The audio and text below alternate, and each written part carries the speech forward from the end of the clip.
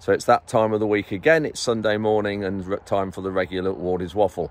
Hope you're all having a decent week. Those of you who are combining winter barley and oilseed rape, for once we've actually had some hot days. We've been up to 32 degrees on Saturday and Friday yesterday, so we've had some good weather. We aren't harvesting yet, but we've been taking rape into store. That's what we're going to be looking at in this update. That's not from this year's crop though. I think that'll start next week. That's from farms who've had some left over from last harvest. So what have we got in this week for you? We're looking at the storage of rape and how we do that. We're going to go into that a bit more detail in the midweek update.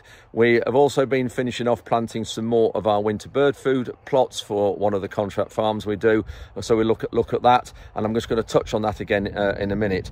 We have also got a detailed update on our Capulet beans, because we're actually spraying some of the two fields. We're spraying the beans and the weeds off and actually keeping the black oats, the companion crop. We'll look at that and the reason why we're growing the companion crop alongside these Capulet beans that will turn into baked beans.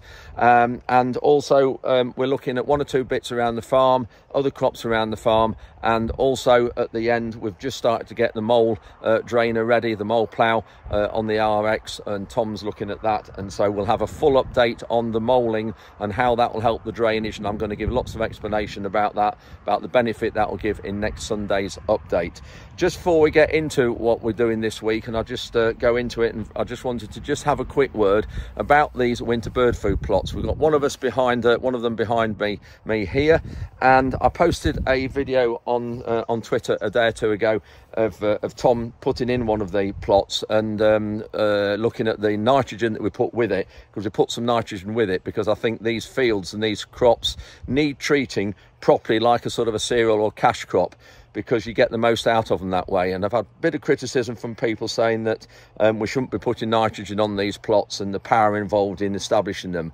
But I really do think that we should be looking at these crops the same as a normal cash crop, whether it's wheat or sugar beet or barley or oilseed rape or whatever it is, because the more you put into these stewardship areas and the environmental crops, the more benefit they'll bring to wildlife and the environment. And I think that's why we're doing it, and we've been doing these now since 2005 as our stewardship agreement. That's when we entered into it.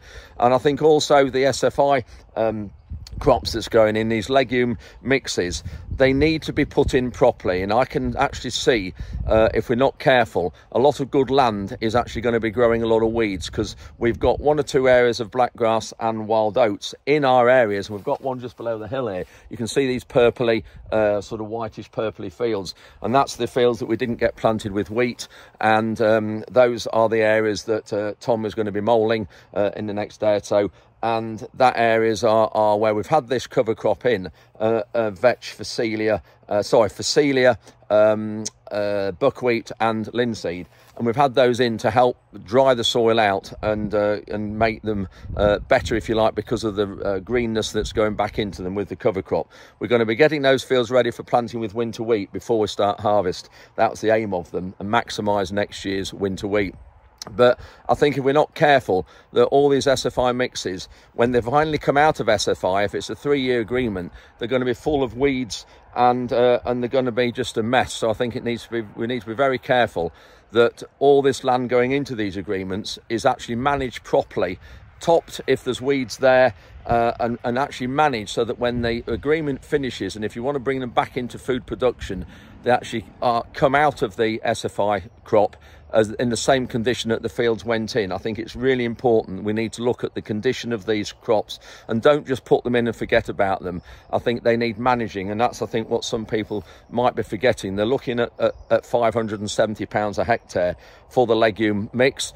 But when you look at the seed and you look at managing that, the actual return to the farmer is probably going to be no more than £350 a hectare, probably at the most, with all the management that's needed. But anyway, that's just my view on it. But I just thought I'd just highlight what we're doing and just give my thoughts on some of these mixes and these crops. We can see where we stood here, fantastic viewpoint just up here, top of Leadenham hillside. That's the Trent Valley down there. And in the very, very distance, it's a bit cloudy at the minute, but are the Derbyshire Pennines. But great viewpoint here. Anyway, that's enough of me rambling on. Let's crack on with this update. You can see we've got Frankie here. No, she hasn't been wearing my glasses. And Nala here, they've just had a run out as well. So let's crack on with this update. Thanks very much for watching, and we'll see you at the end. It's Friday morning. Tom's just filled up with fuel. He's going out with the Elita just to finish off putting the winter bird food plots on one of the contract farms. I'm coming out with the fast track with the coon spreader on the back, the pneumatic spreader. I'm going to put some slug pallets on the stewardship areas that we've drilled a week ago, because they're now up in rows. We're just now on one of the environmental stewardship areas that's come in a winter bird food plot, and it was very rough when it was soloed, so we've got the culture press out and it's doing a really good job.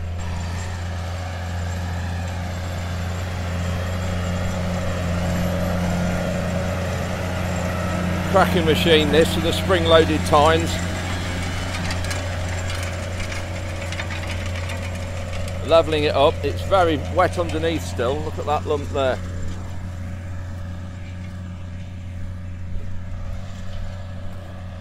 But the outsides are particularly rough here. It's levelling it up well, but it has weathered awfully. Huge amounts. This heavy soils, when it dries and bakes out solid and you get rain on it, like I've said before, when you look at that, just crumbles.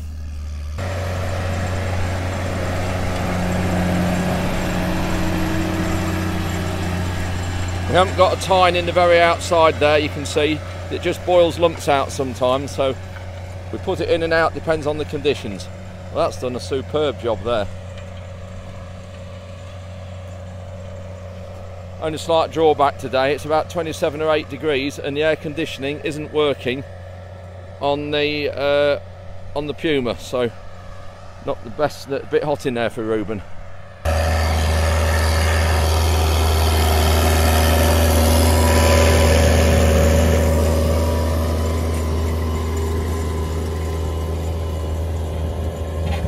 I've come down to the Capulet beans. Ruben's spraying these at the minute.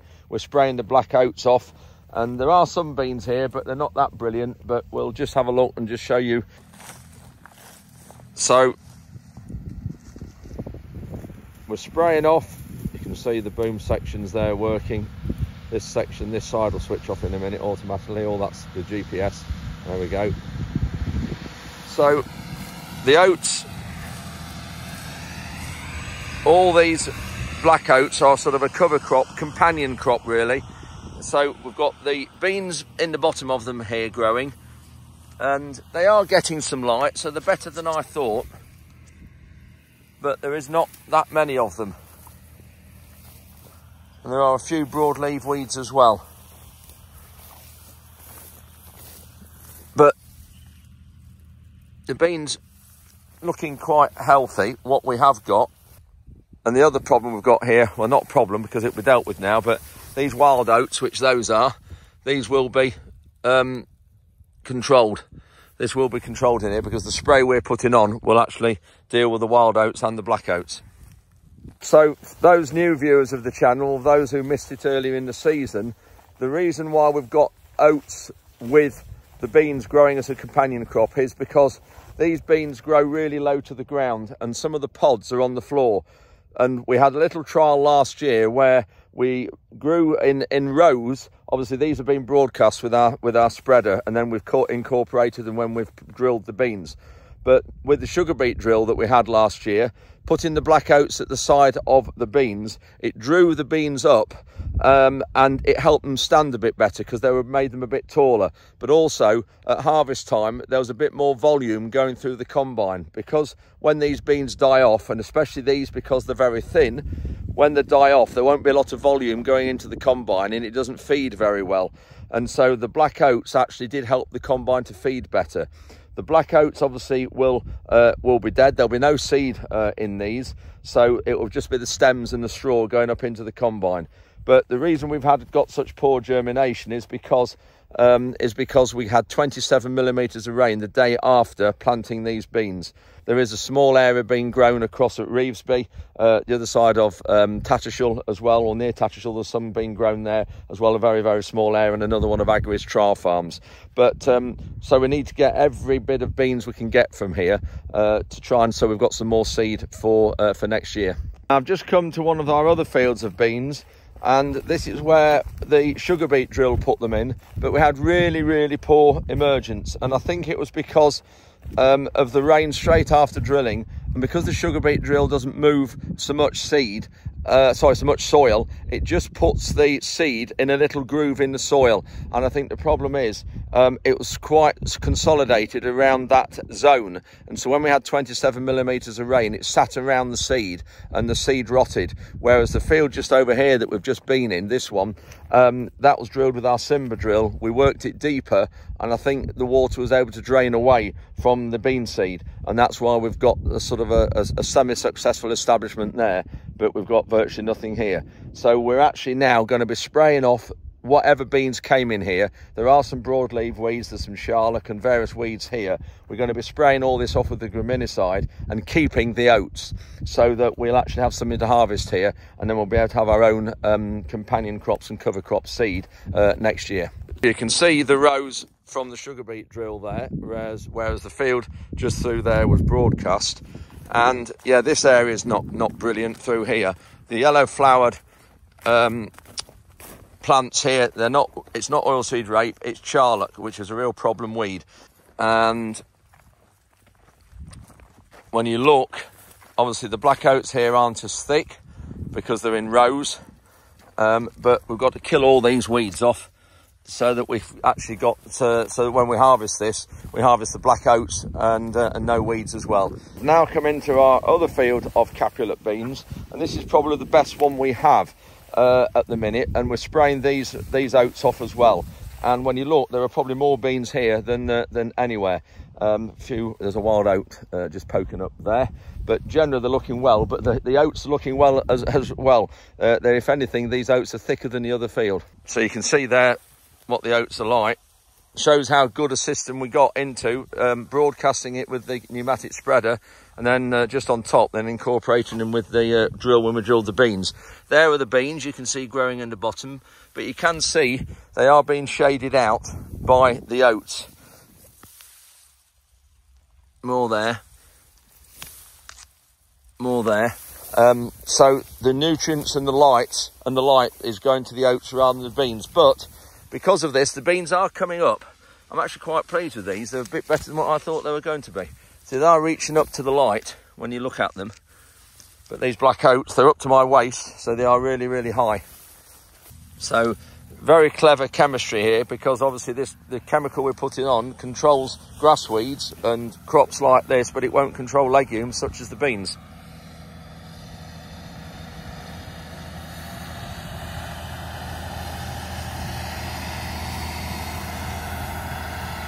So just to finish this update on these beans, a week ago when I was at Warwick University, Eric showed me the beans that they'd grown, and they planted them in a lot different conditions to these, but the soil type was a lot different. This is really difficult clay soils with a lot of clay and a lot of silt in, whereas the soil at Warwick University was a lot kinder, a lot sandier. And this is a little update I've got from Warwick University when I was there a week ago. You can just see how good those beans are. Just come to the college trial area where the beans are growing. So this is Godiva, which is the blonde type of bean, a bigger bean than the Capulet. Looking really well here, but you can see the soil, fantastic soil, perfect for this job. Just look at that. Looking really well. Well, that white peg is there, and that is Olivia, which is the black bean. You can just see they are growing more upright. They are growing definitely a bit taller. And when you look at them here,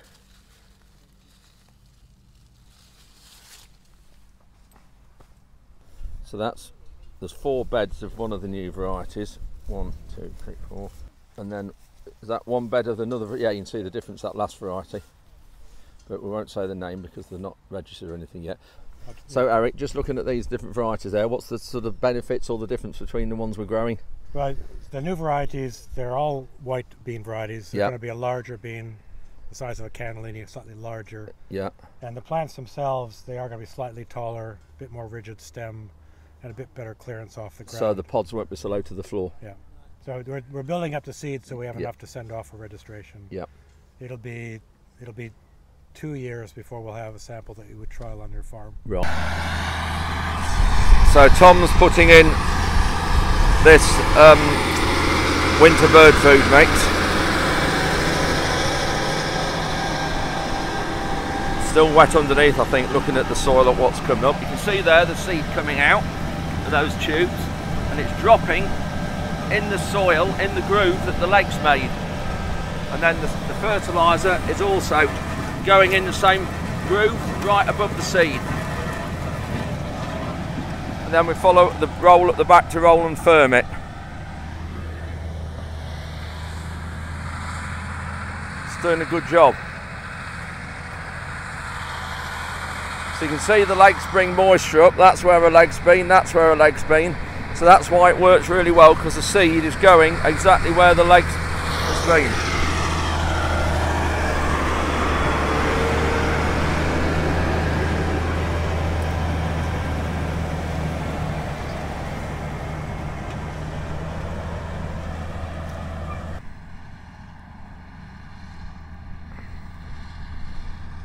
You can see the legs on it there. You can see it's sticky because they've still got a lot of soil stuck to them.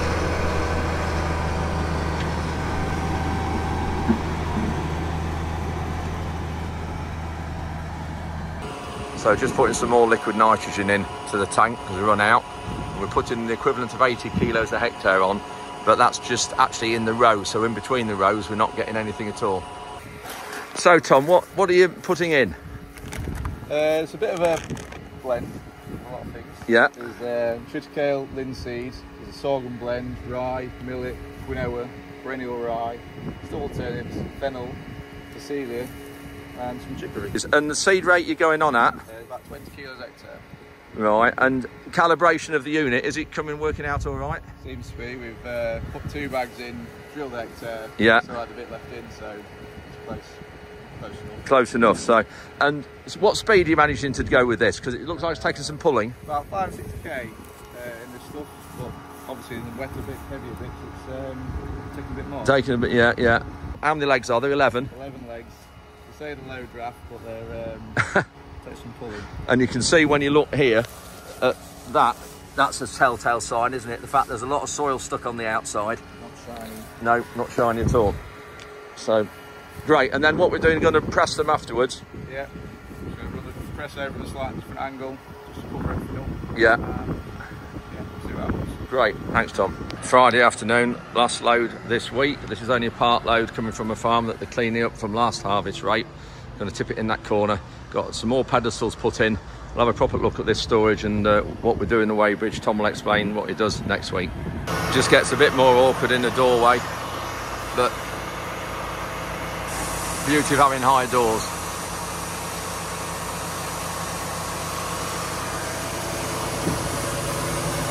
Nice, clean, tidy lorry. Tom's just put the mole on for the first time, so we're going to start that, which will be interesting in the next day or two. Just getting the spreader ready for the slug pallets and calibrating them. And we now use Slux, so there's a bit of oil dripped on this bag, but Slux pellets is what we use, which we're the only ones we're allowed to use, and this is ferric phosphate, whereas the other ones were metaldehyde, that they were banned. So it's Slux we use now, and we're putting these on at 3 kilograms a hectare. So I've emptied these into a bucket, and these are the pellets, what we're using. Moment of truth. Tom and Ruben has just got to try and get set up with that. Just got to the field that we're going to put the slug pellets on, and this is the one from the top of the hillside that you saw me do the clip a minute ago from the bottom. You can just see which our fields are with the white purpley flowers.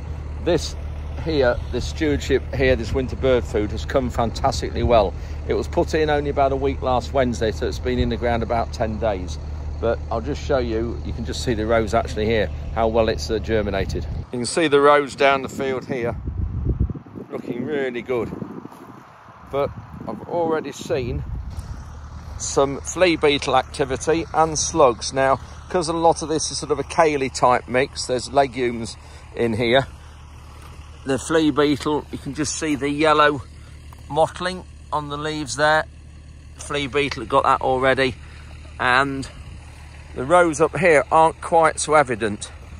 You can just see up there they are, but where I am here, and it's because the slugs have been at them, so I'm glad I've come here with the pellets. And then looking here, this is the damage the slug's done, eaten a lot of those leaves away there.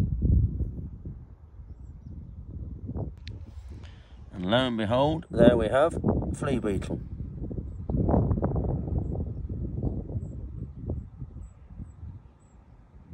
Two of them. So this is the spreader. I'm just going to turn these deflectors all the way up. You can have them up this way, and it spreads it out further. So when I was putting the seed on with this, on the cover crop seed, I actually had these up so that it spreads a bit further. But with slug pellets, I don't want them to go in the hedge bottom or places where they shouldn't do, so I'm going to turn them round. It's really easy. You just undo 2 clips at the bottom, do that, put them on the top there, like that, and then it just means the slug pellets are more go down to the ground, whereas when they're here, they'll go up in the air before they hit the ground. So I'm just going to change that everyone. It'll only take me 3 or 4 minutes to do them all. That's it, that's got them all done. So there's only about 2 hectares here, so we'll just get on and get these pellets on here and get it done.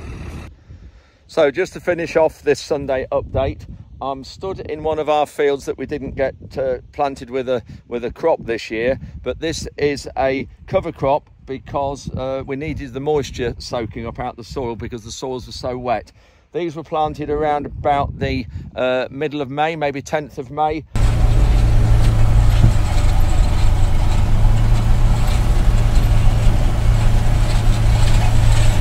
can see the land wheel on the side here.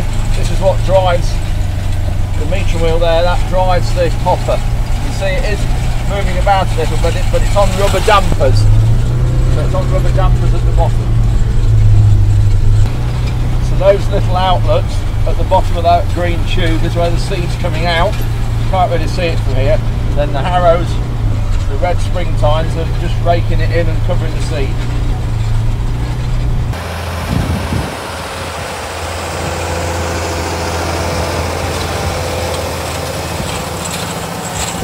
And we've got some phacelia, some buckwheat and some linseed in here. What you can see now, the purpley flowers now is the phacelia, and that's what the bees absolutely love. And the whiter yellowy flowers, they are that's the buckwheat. But this is really putting goodness into the soil and putting some nutrients back into the soil and drawing some moisture out, because we need to be cultivating these in the next few days. We're going to be going on with the mole plough, starting that in a couple of days. So when you look here, just a mass of flowers and foliage. And let's just see if I can pull one up. Look at that, for a plant of phacelia. Look at the roots there, just soaking moisture up.